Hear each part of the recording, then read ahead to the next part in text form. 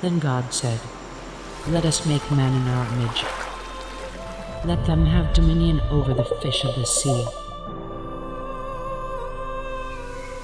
over the birds of the air,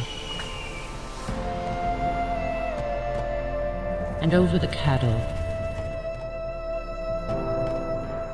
over all the earth, and over every creeping thing that creeps on the earth." Idols are simply demon gods that are hiding behind objects we've decided to either worship.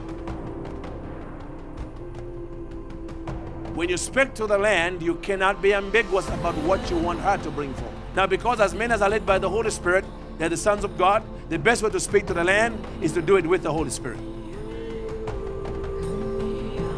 They're taking it and using it against us, but the earth was made to respond to us ultimately. We ultimately have the ability to cancel their assignment and their control of the earth